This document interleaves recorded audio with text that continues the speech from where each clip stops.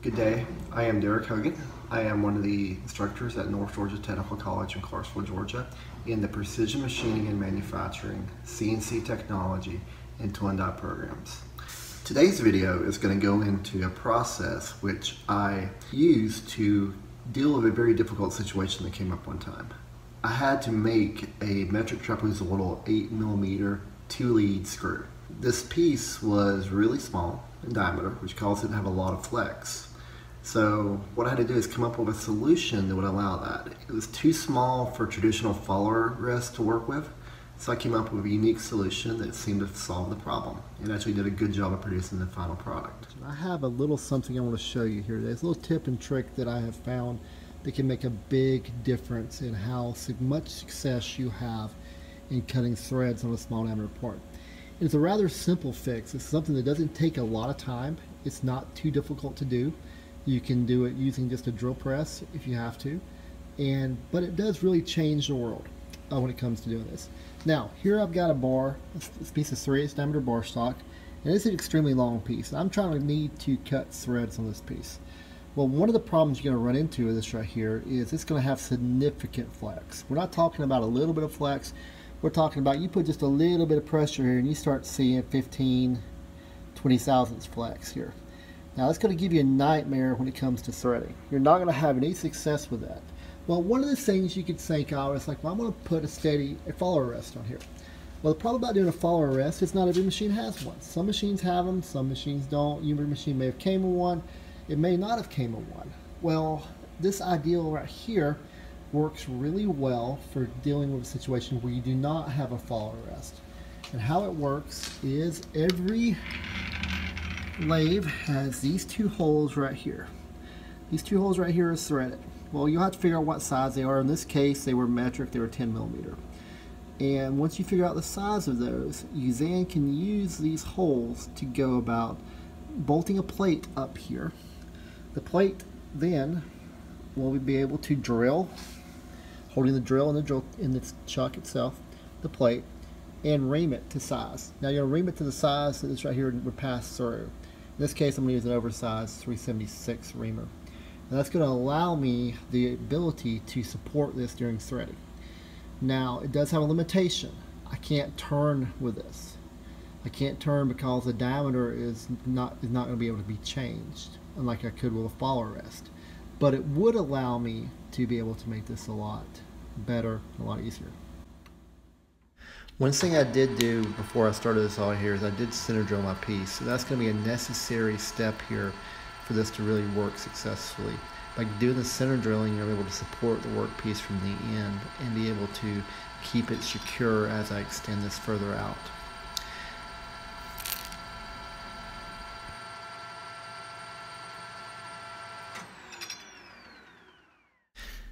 I mentioned earlier when I was talking about this about how you could do this on a drill press.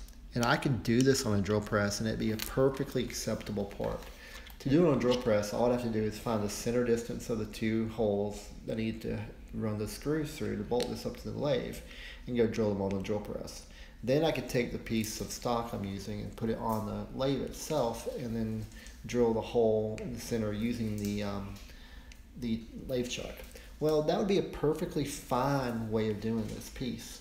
You know, it'd work, it'd be functional, but it's not going to necessarily be the most attractive looking part. You just got to a piece of plate bolted to the cross side of the machine. Well, I decided to make something a little bit nicer in this situation, so I took and programmed it on our Mazak mill using Mazatrol, created the geometry necessary, drew that up in try to come up with something that's going to be a pretty attractive part but still be functional, and that's what it is. I do have further plans for this piece. I do plan to bushing it so that we can do different sizes, so you have the ability to interchange the bushing to change your size for your threaded rod. So that's a future plan I have for this piece. I did also grind it a little bit to flatten it out and also to give it a further better surface finish. So overall, I'm pretty pleased with how this piece turned out. It took a little bit of time to go about doing it this way. I'm speeding the video up to try to get us through the process a little bit quicker, but it worked.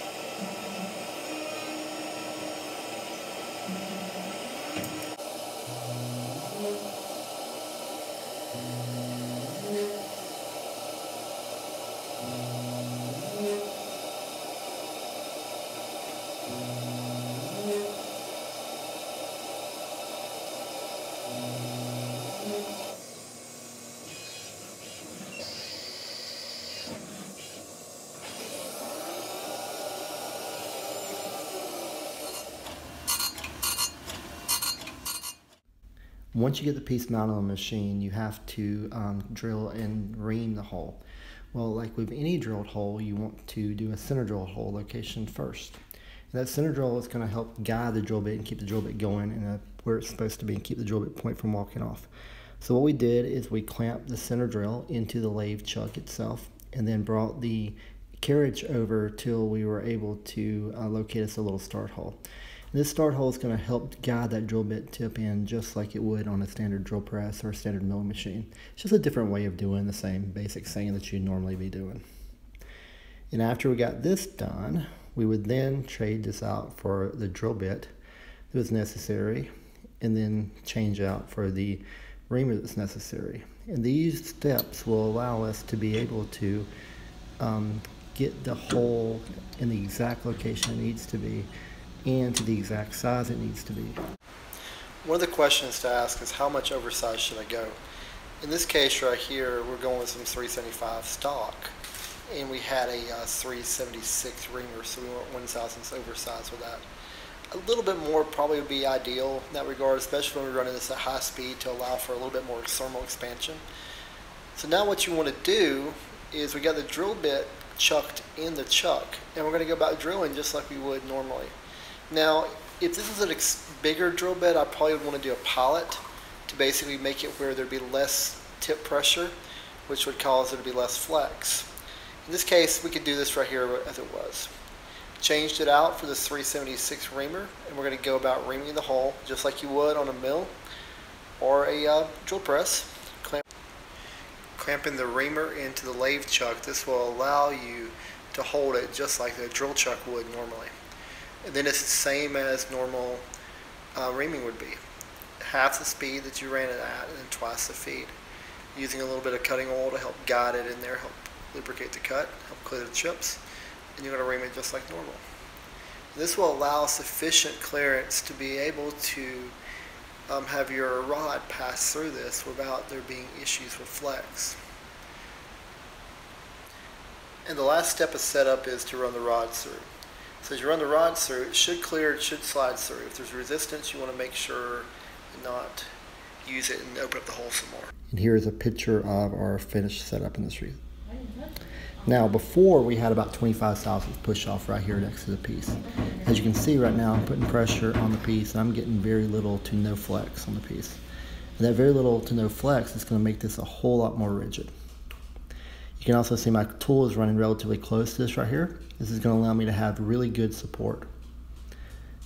So what I would do next is I would go about setting the machine. In this case, I'm going to cut 16 threads per inch. So I'm going to set it to C1SY on this machine. So I go about setting the gearbox to the right settings. This is on a Harrison lathe, by the way. It's a nice little small machine that we have. It's great little machines for our students to learn on. They have pretty simple to operate, pretty simple controls in that regard. So after everything is set, I want to make sure my speed is correct also. So if we get the speed correct, it's going to allow me to actually cut these threads pretty efficiently. And because I am doing a relatively small thread, this would normally be a pretty high speed, but once again with threading, you're generally running as fast as you feel comfortable with.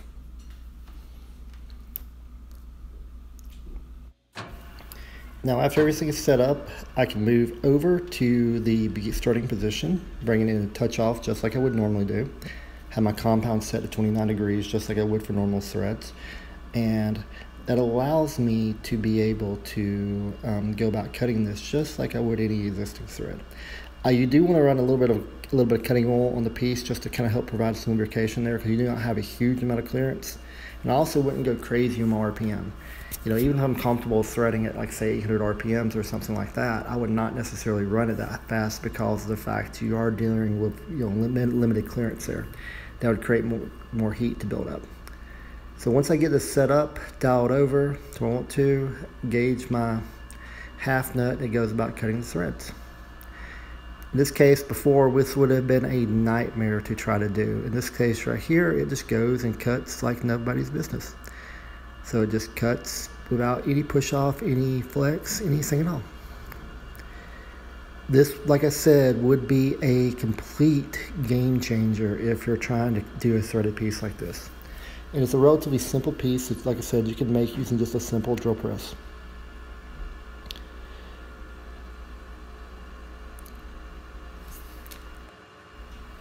And once my first pass is done, I would go back to the beginning of my piece and start over and do my second pass, just like I would for any standard threading operation. You know, it is good in this situation to take a file and go over the threads, and I'll do that in just here in a second, which will allow me to knock the burrs that are raised by the threading process off the piece. And that there will help it decrease the amount of friction that's there. So as we go about cutting these right here, it's a lot easier process. And I'm just going to let this finish out and you get to see some of the different steps here.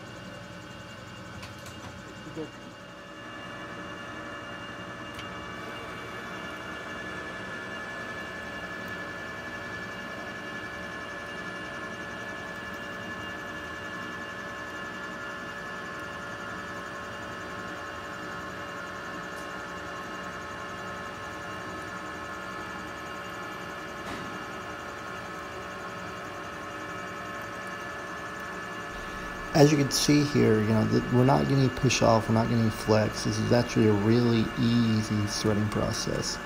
And like I said, this will work for threading. It won't work for turning because there is no way to accommodate the change in diameter, unlike you would with a standard follower rest. So a follower rest would be better in most situations if you're doing a turning operation. But this works really well for a threading operation if you've got a long rod. Right now we get close to the end, there is no push off. It's just going about cutting the threads just like it would if you were doing really close to the lathe chuck.